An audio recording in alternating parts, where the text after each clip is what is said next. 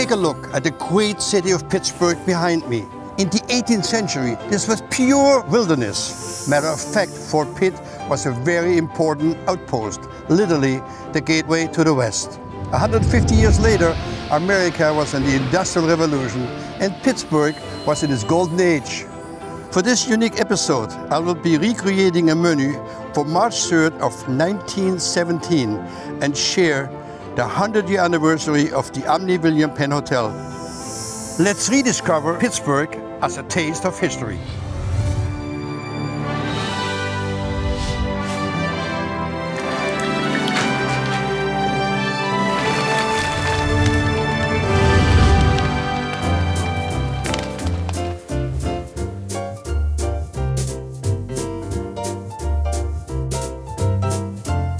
Isn't it a beautiful lobby? I have a spectacular cheese tray I'm nibbling on. But the amazing thing is I found all these fantastic recipes in the archives of the hotel dating back 100 years that we're going to recreate. But let's find out more about this grandest hotel here in Pittsburgh. In March of 1916, the William Penn Hotel opened its doors in Pittsburgh, Pennsylvania, and quickly became known as one of the most lavish hotels in the country. Industrialist Henry Clay Frick envisioned a sophisticated establishment that would rival the best hotels in Europe. This was the place to see and be seen. Henry Clay Frick, when he opened the doors, had a vision that guests would be treated better than anywhere else. The original hotel featured 1,000 guest rooms, as well as the opulent two-tiered grand ballroom, which occupied the entire 17th floor of the building.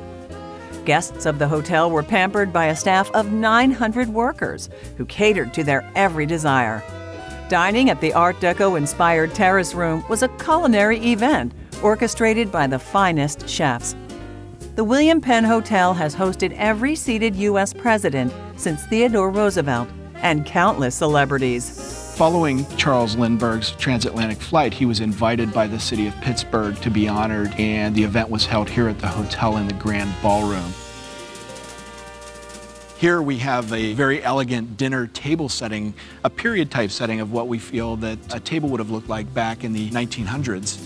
Obviously, a very elegant look to the table, a lot of beautiful silver pieces. Dinner was an experience back then, right? So people took time to sit down and really enjoy dinner and to really make it a special event. That kind of represents the time when people really, were trying to show off, if you will, a little bit. Right, absolutely. Here in the Speakeasy, a couple of really neat artifacts that I had mentioned to you were some old whiskey bottles. This one here is dated 1911. It's old Bridgeport straight rye, and it has the William Penn Hotel name on it and the William Penn Hotel logo. Unique about your whiskey is that it was done and labeled way before the hotel was completed. Yeah, they actually started distilling before they broke ground for the hotel because they knew that Prohibition was being discussed and they wanted to make sure they had a supply on hand to open the hotel. Walter, this is a room of a number of archives that we've preserved near when the hotel opened. This is an old change giver that was used in some of the restaurant outlets. This is an old bubble machine, having been made by the chief engineer of the hotel for the premiere of the movie up in the urban room. Made from a bread pan, the shoe shine lid box, and a fan. And it made bubbles, which Lawrence Welk discovered later, and he used it to develop his champagne-themed music. From Hollywood, the one, the only Lawrence Welk and his champagne music. So, Bob, obviously this is my highlight of this room, because here you got menus from 100 years ago and a good collection of it as well. And it's very interesting to see not much have changed, The prices have changed. The prices have changed. In the time of this hotel, everything was here. You had a flower shop, and you had a chocolate shop, and you had a sugar shop, and you had a bakery and a butcher shop, because in those days there was no convenience products available. That's right, we did. We had everything that anyone would need, so it was it was a city in itself. A self-contained city in itself. The one that took me really for a loop was the fresh strawberry shortcake at 70 cents. 70 cents. When a fruit tartlet was 15 cents. There's so much to be learned from there, but not much has changed. It's great to have these old pieces to reflect back on part of the history of the hotel.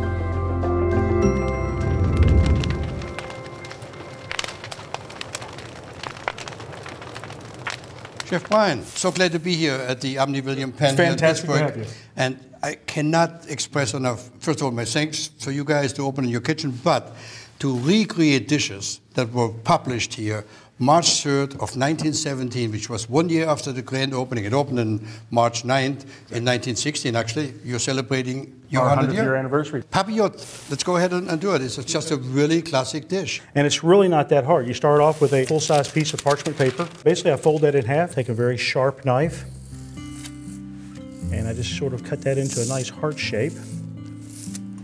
So then I'll open that back up, and I'll basically just work on the one side here. I'm doing a little bit of black forbidden rice with this. It's a little bit more of an upscale rice, but I like to put a little something down on the bottom. And I lay that out, put a little bit more of the starch inside of it, whether it's a fingerling potato or rice or anything like that. What I really like about this dish is, A, the simplicity of it, but two, it's just the way the flavors all complement and build on each other. Yeah, a little bit of fresh tarragon right in the middle. I just want to put just a little bit of salt and pepper onto this. Trout is a very delicate fish, and you don't want to overpower it. You just want to accentuate the natural flavor. So when I get to this point, I basically just want to fold it over and let all that goodness kind of stay inside. A couple slices of lemon, just a little plot of butter on the top, a little bit around the edge of the paper. The most difficult about this is just actually making the folds. I usually start off like this, fold that bottom corner in, and then it's just a matter of folding it over on top of itself to create a seal. And then when I get to the end, I kind of give it a little twist, pop it back over. So Chef, we're going to put that in the pan. Yep. We'll take this off to the oven. Put the starch in here with the rice, probably about 10, 11 minutes, 450. Fantastic. We're done. The flavor stays all inside, so once you penetrate the parchment, it releases the flavor. We have our fish out of the oven, and as you can see, the parchment has puffed up quite a bit, and the way this would have been served 100 years ago is just like you're seeing, on an ice platter. The server would have pulled back your parchment, and inside you'd be left with this delicious fish. Get the flavors of the veg, the flavors of the rice, a little bit of lemon, the tarragon, just so spectacular. Make sure you save room. There's a lot of room. Don't you worry about it.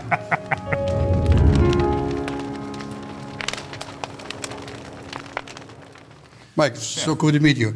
Mike is the sous chef here at the Omni William Penn, and we're doing a dish today that, again, it's kind of come back. It's a Chateubriand. So, Mike, what's the first step, and what kind of meat would you want to look for there? Well, the first step with any of my meats, you always want to get them up to room temperature. And I start with a little bit of salt. So we have a little bit of pink Himalayan sea salt today. So the cut we're going to use today is actually a barrel cut. It's the center cut of the beef tenderloin. So we got it salted. It's rested for a couple minutes here. We're going to put a little bit of cracked black pepper on it. When I put my pepper on, I like to use the butcher crack one. And I kind of go and I twist it through my fingers and kind of freshly crack a little bit of that on there. So our skillet's preheated here now. We're going to go in with a little bit of oil, just season it up here slightly. One other step I like to take with this is I'd like to build a little more flavor, just like roasting a meat. You know, if I were to put in some onions and peppers and celery, carrots, might as well put it in there now. So these carrots are going to take on a wonderful flavor, and it's actually going to go into the beef as well here. And while we're at it, might as well go ahead and throw a little bit of rosemary in here too. All right, Chef, so now we're going to take this here and we're going to put it in the oven for about 12 to 15 minutes, cook it to about medium, and then we'll bring it out, rest it, and serve it up. All right, Chef, now we got our meat in the oven, so while that's cooking, we're going to go ahead and make our sauce. Fantastic. All right, a little bit of oil in the pan, and we're going to go in with our shallots here. We're going to start to caramelize these down. Just give them a little turn every couple of minutes here. A little bit of tarragon. We're going to go ahead and add a little cooking wine. As always, this one we want to be careful that our heat's not too high, so it won't catch the pan on fire right off the bat here. At this point, we're going to start to build a little more flavor. We're going to go in with a little bit of that cracked black pepper and just a touch of sea salt. Like I said, I always like to stage it. We finish it in the end here, but we build it along the way. So our next step, we're going to put a little bit of lemon, add some acidity to this dish here. Either use a slotted spoon or a strainer when we're putting our citrus in. This way we make sure that it catches any of the seeds and we're not leaving anything in there that shouldn't be. To make the flavors out of this skillet, this is already barely nothing in there. Oh, they're wonderful, aren't they? The shallots and the... And it's the simplest ingredients too, you know? All right, Chef, so I think we're just about reduced enough here. So now we're gonna add a little bit of veal demi-glaze into this, which is gonna make this sauce unbelievable. So the meat, what 11 minutes? Yeah, just slightly over 10 minutes. We're getting ready to go here. We got all the herbaceousness from the rosemary working in the pan here, and we're gonna let it rest for about 2 to 3 minutes so that the juice is evenly distributed. Yeah. Bring it up and slice it down. Beautiful. All right. Pretending we are 100 years back, this would have been done on the table side. Exactly. I'll give it a little taste, see where we're at. It's good, I know. Really Fantastic. Just needs a little bit of tweaking. Add a little bit more black pepper. One more pinch of salt. Finish up our tarragon. About a tablespoon and a half of some soft butter here. This is really going to cream the sauce out and just make it really coat the palate. Wow. It just comes together nicely on your palate. All right, there we go, chef. Now we got lunch for us. A little bit of roasted Yukon potatoes here to accompany our beef. The beef, when I saw it earlier, was just a really beautiful cut. Great Look at marbling. it. I don't even need a knife. How do you like that? Isn't that something? You know All right. what's nice about it is the simplicity and the flavors. They come together so nice. Can't go wrong with simplicity. Let's now go over to Fort Pitt. That was built in the 1750s. I'm sure I'm not going to get a meal like that over there, though, so I might as well dig in a little bit more. What do you think? Might as well.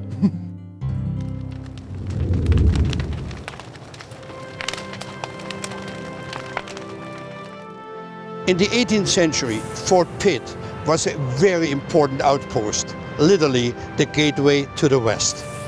Fort Pitt was established at the onset of the French and Indian War.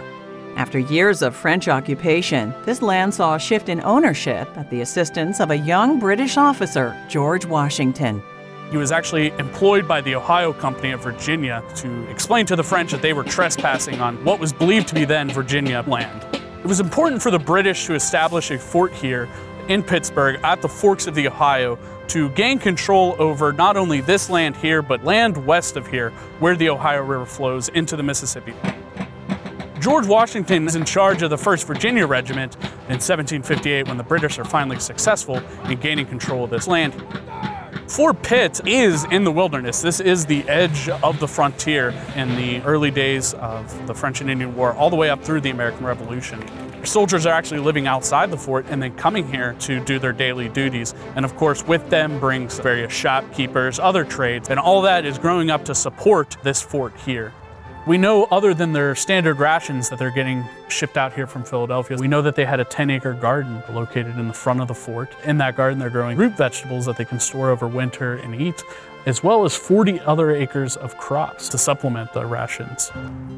Completed in 1761, Fort Pitt was not only a strategic fortification, but also an important post for trade between the English and the neighboring Native Americans. This trading post is important here to Fort Pitt because it is a place where the Indians would come in with goods. And this is essentially what they're bringing in, tanned deerskin. And it's actually to make leather breeches. Center of commerce around here. This is the store, yeah. Soldiers could come and get their coffee, could get tea, could get chocolate, all those other things that they're not growing here. I almost feel like I'm here trying to buy something. I actually talked to this guy about 3 times already. During the Revolutionary War, Fort Pitt also served as the western headquarters for the Continental Army.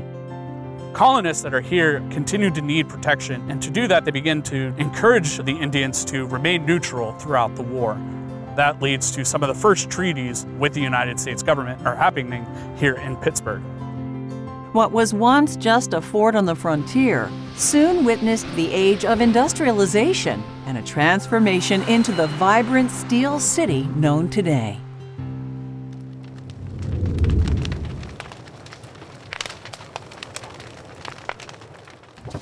March 3rd, 1917, the first item on the entree list is the agulette of beef. This dish in particular, I picked it because of the cut. So we're going to use a hanging tenderloin today, which is personally one of my favorite cuts. I mean, you're thinking about the Chateau have a lot of flavor? No, compared to that, that's a powerhouse of flavor. You really get that nice beefy flavor. All right, well, show me what you got there. We're going to get a little bit of that sea salt on here.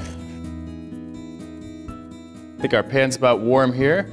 So we're gonna go with a little bit of oil again. Bring this guy in here. And I'm just gonna do a little rough chop on a little root vegetables to build a little additional flavor for us. By the time we get this roast out of the oven here, we'll have a good chance to absorb some of that. Nice. Sprinkle a little bit of tarragon on top of here again. All right, Chef, I think we got a little bit of caramelization starting to build on the bottom there. Go ahead and give us a little flip. Oh yeah. Oh yeah, look at that there. Beautiful. He's going to put it in the oven for about 11 to 12 minutes at about 3 1/4. He likes to keep it kind of slower because there's a lot of fat in this meat, so he wants to make sure that it kind of really beautiful comes together. So Oh yeah. 11 minutes. Let's smell those parsnips and the aromatics coming off of that. Yep. We're gonna let this rest again for about another 2 to 3 minutes here. All right, Chef, so we got our sweet potato mash here, sauteed spinach, a little bit of garlic, and a little bit of white wine to deglaze. Look at that. Now you're going to cut this nice on the bias, I would assume, right? Exactly. Let's see how we did here. How about that? Oh, beautiful medium rare. We have some dinner to get to here. And I got one special treat for you here, Chef. You must know I'm from the Black Forest because we do that over there. It's, These are one of my favorites here. A little bit of pickled green beans. let me see here. Isn't that something? So simple and so good. High five on the two fantastic Chef. entrees. They're really spectacular, good flavor profile. I like your method of cooking, incorporating herbs and root vegetables into it. So I'm going down to your kitchen. I'm going to meet Chef Brian, and I'm really going to find out how a Pittsburgh-style steak is made. Brian, Chef, welcome. I'm finally where I belong. The main kitchen of the The hotel. heart of the hotel. Perfect. What we wanted to demonstrate and kind of show you what we're doing here is the Pittsburgh-style steak, or the Pittsburgh Rare. It started back in the steel industry, and the workers in the steel mills would have a piece of beef, and on the side of the steel kettles, they would slap this piece of meat on there. And the idea was that it would stick, and when it was charred and cooked enough, it would fall off, and it would cook in just a couple of minutes. Very nice cut of meat, simple salt and pepper, and as hot as you can possibly get it.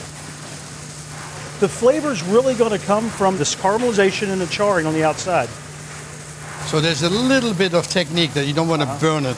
Right, So you don't want shine. to burn it, you want to crust it. Because it cooks so fast on the outside, it stays blue or very rare in the middle. I always call it this sauteed steak tartare.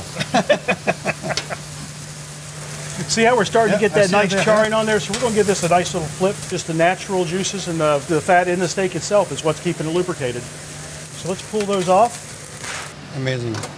What you'll find is it sears in the flavors really well. And that's the reason, Chef, that you want to use a really good quality meat, is because you're not cooking this all the way, and you want to make sure that you don't have any bacteria and things. So the searing takes care of all that on the outside, but you want to make sure that you're using the freshest cut of beef that you can. It has a good flavor. I'm not so sure that me personally would order that anytime soon.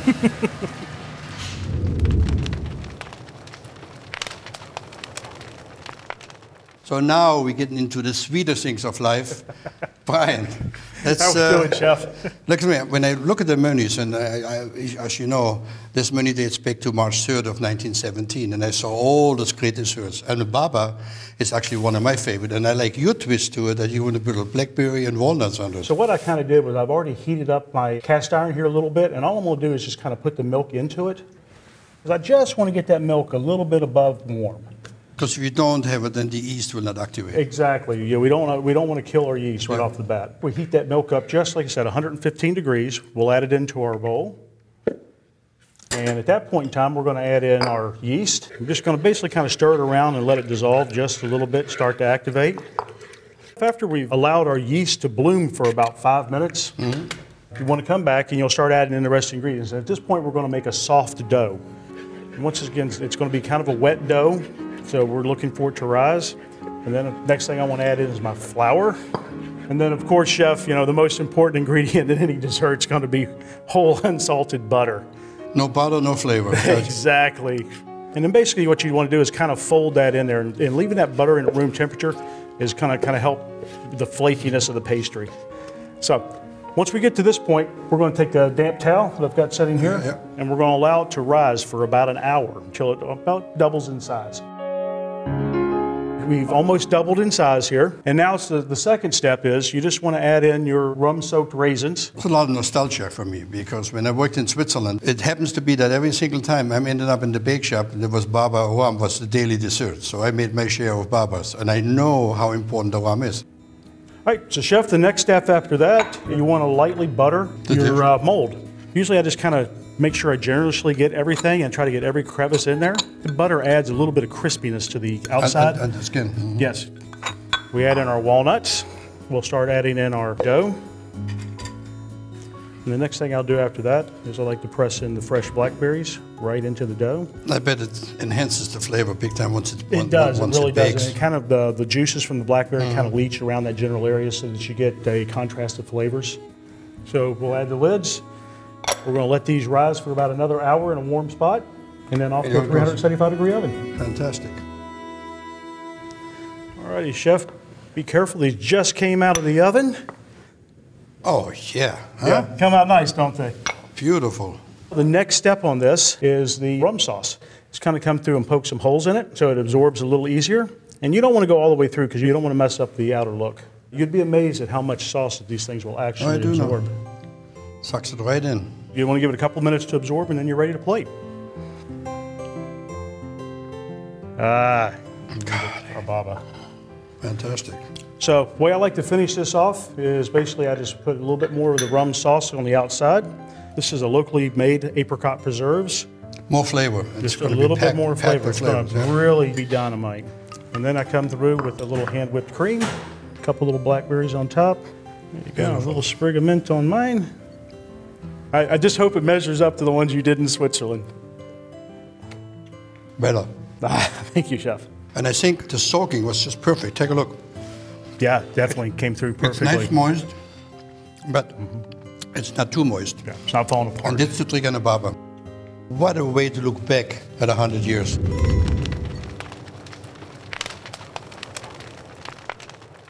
I'm looking at the menu and I see fresh strawberry shortcake. The surprise was March 3rd, 1917. Exactly. And there's no way that you would have fresh strawberries up here in March the 3rd. This is impossible. Well, chef, that's where Pittsburgh is really unique. We have a huge rail hub, which is now what we call the Strip District, where tons of produce and meats and just cheeses, anything that you could imagine, were brought by rail car. The strawberry shortcake is the most expensive thing on the menu. So I'm sure it had to be elevated in some manner. Also, I thought maybe since they had a big dinner here for Charles Lindbergh, maybe he flew him up from Florida. He brought him with him. Yeah. So, chef, my interpretation of this, because of the huge Italian influence that they have in Pittsburgh, was to take the strawberry shortcake and change it up using an Italian pizzella. So this dish is really pretty simple. I'm going to start off with a copper pot, nice and hot, because one of the ideas behind this is we want to kind of caramelize that butter just a little bit. That's when it's going to start adding some flavor.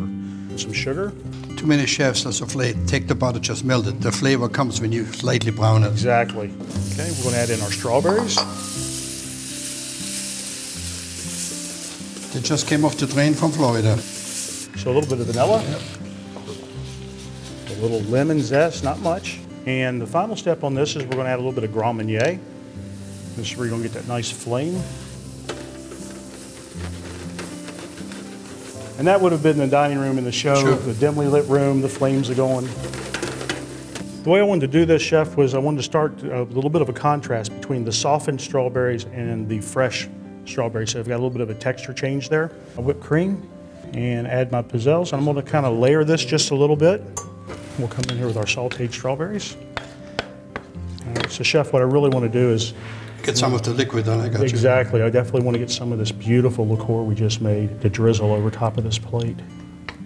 It says, eat me, please. What are you enjoying? What a beautiful dessert. I can see now why it's the most expensive item on the menu. It was a very interesting look back, 100 years of culinary history. Chef Brian, Chef Mike, you guys are absolutely top-notch. Thank you, Chef. It's been an absolute pleasure having you visit us here at the Omni William Penn Hotel in Pittsburgh. I thank you guys. Fantastic job for a taste of history.